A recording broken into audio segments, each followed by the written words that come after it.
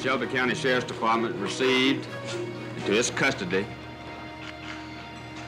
James Earl Ray, the accused slayer of Dr. Martin Luther King, Jr.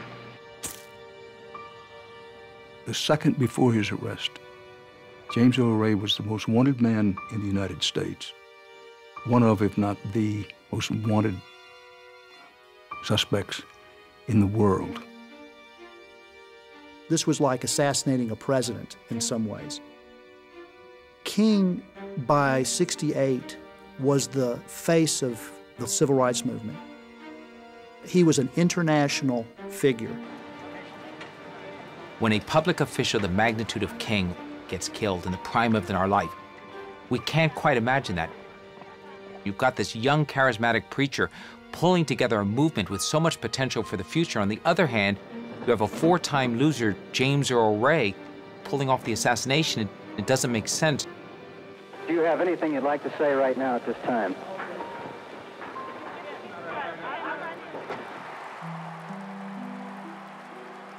The greatest single blow to my spirit was the assassination of Martin Luther King.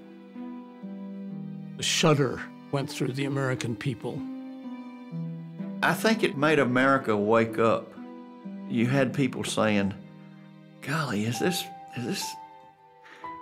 division we have with the blacks, has it come to this? We actually shoot people down?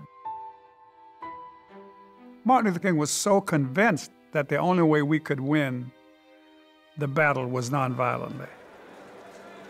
And he had made up his mind, with all of the risk involved, he wouldn't turn around, he wouldn't give up. There were black people who were saying that the magic was gone. They were saying, well, he's always talking about this peace stuff. That's not how the cracker is. The cracker's got guns, and he's gonna kill us, and we got to have guns. The assassination speaks to what a dangerous time it was for the country, particularly for those who tried to give voice to our difficulties and the hope for a better day. When James Earl Ray was arrested, the questions just flowed. Is he really the slayer? If he is the killer, what motivated him? Why did he do it?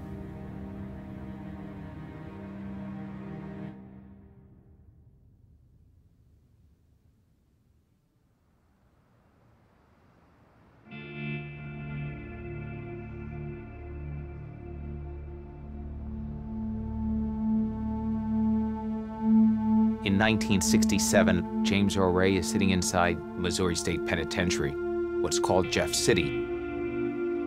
He's a career criminal.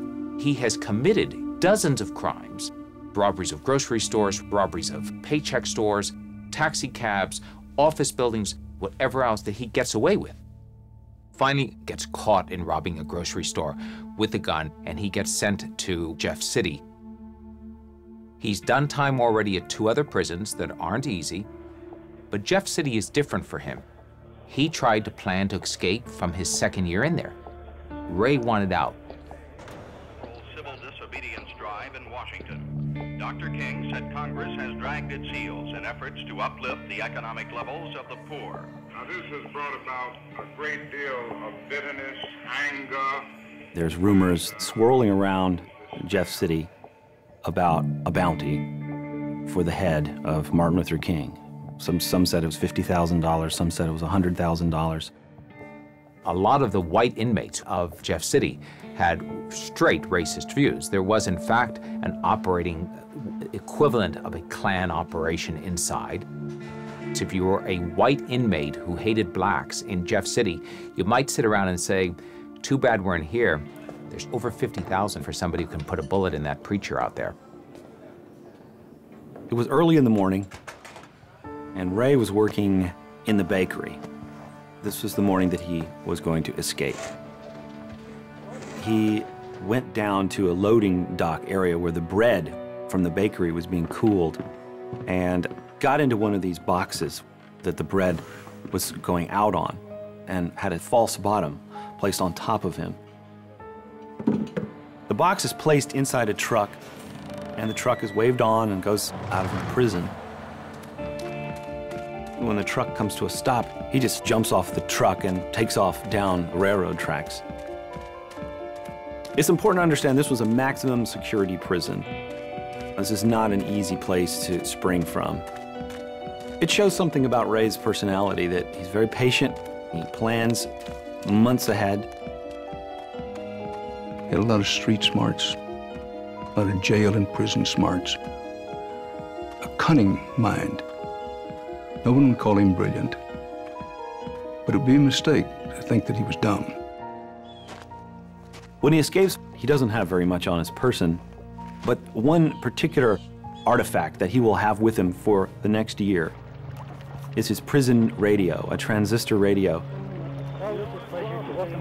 Ray was a news junkie. He was fascinated by the news.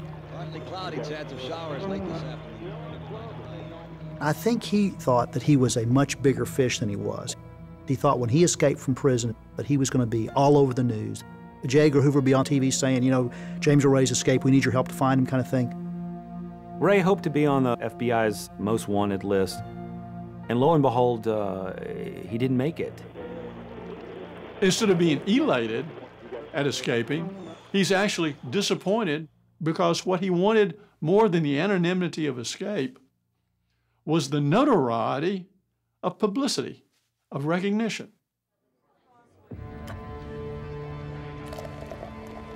After Ray escapes, he goes to Chicago and has a rendezvous with his brothers, Jerry and John. The Rays were pretty tight.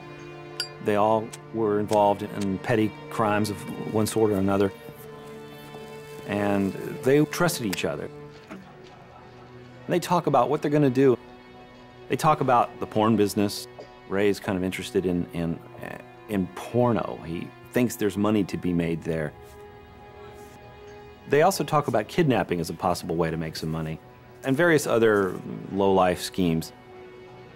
But then finally, the subject of Martin Luther King comes up. For Ray, yeah, he doesn't like King, but the main thing is there's money to be made.